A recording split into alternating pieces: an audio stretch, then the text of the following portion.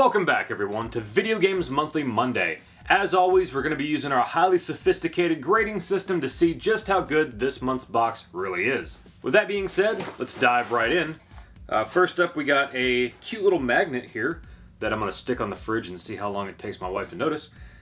We got some Japanese N64 games, like always. Pretty soon I'm going to have more Japanese N64 than I do American. But first up, we got F1 World Grand Prix.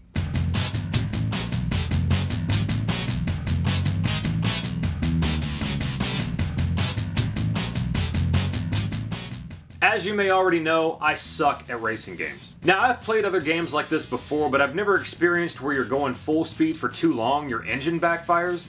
Is that normal? I don't know. If it is, then this game is way too advanced and way too realistic for me. As you can tell, I'm fantastic at this game. I'll give it a C.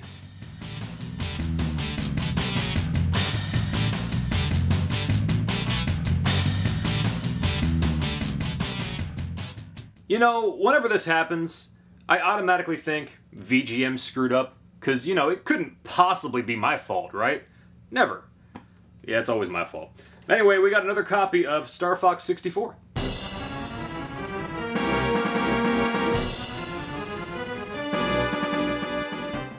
Yeah, I got this game last year. I think it was like June or July or something. I don't know how I missed it because I cataloged every other game that month. I'm not a big fan of Star Fox. I have nothing against it. It's just not my thing.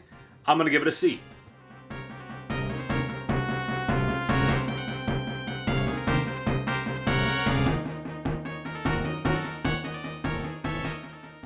Alright, so our last Japanese N64 game, we got Custom Robo.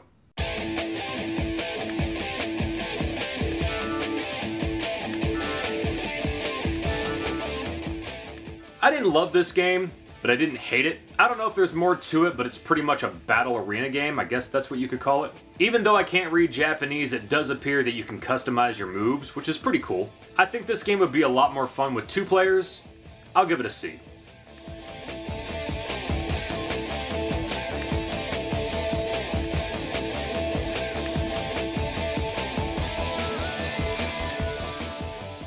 Next up, oh boy, this one here.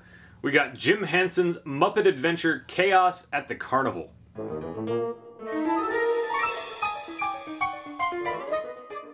Yeah, we're going to talk about this one. This game is pretty much 4 minigames as far as I know, and we're going to deep dive into each one. First up, you have River Ride, where you play as Kermit.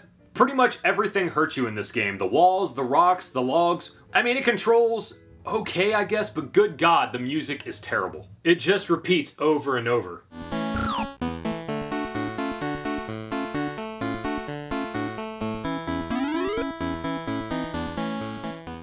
Next up, we have the car course. I have no idea who I am in this game, but does it matter? But apparently you're collecting whatever the hell this is while avoiding oil spills, and you can also collect apples. Oh, they're bombs. I know, f me, right? I always thought cartoon bombs were black, but whatever.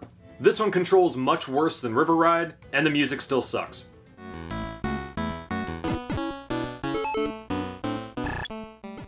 Next up, we got Space Ride. I'll admit this is the best game so far. It's kind of a shittier version of Asteroids, I guess. And I'm still not sure who I am. Is that Gonzo? Maybe? I don't know. The one thing that makes this game kind of difficult is you can only shoot in 8 directions. But anyway, you're flying around shooting Chips Ahoy cookies or some shit. Oh, you see that? That was health. Apparently you can shoot your own health. Oh, and I failed to mention that each game does have checkpoints, which makes it easier, I guess. Again, best game so far, but it still kind of sucks.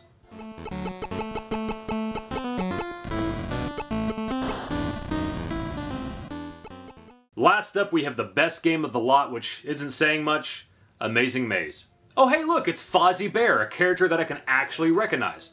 Like I said, it's pretty much the best game out of the 4. It controls perfectly fine, but that's not saying much. You wander around this so-called maze collecting presents, bow ties, and whatever this is. That's pretty much it.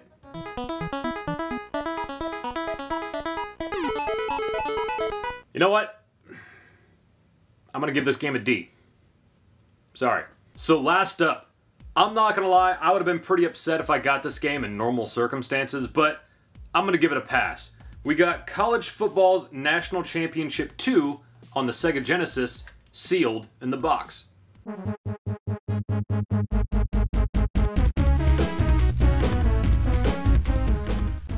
So thanks to my EverDrive, I was able to check this game out. But I had to go with Penn State versus the Volunteers. I was born and raised in Pennsylvania and I moved down to Tennessee when I was about 8 years old. Aside from that, I have no idea what the hell I'm doing. Like I said, under normal circumstances, I'd be pretty upset if I got this game, but you know what?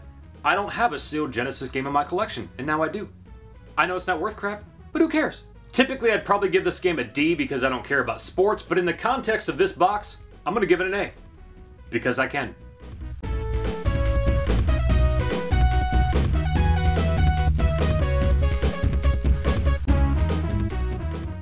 Once again, using my highly advanced math skills, that gives us a score of 3.2, which will round down to a C. Overall, I'm pretty happy with that. Anyway guys, thank you so much for watching. You know what to do: like, comment, subscribe, all that fun stuff, and I'll see you again next time.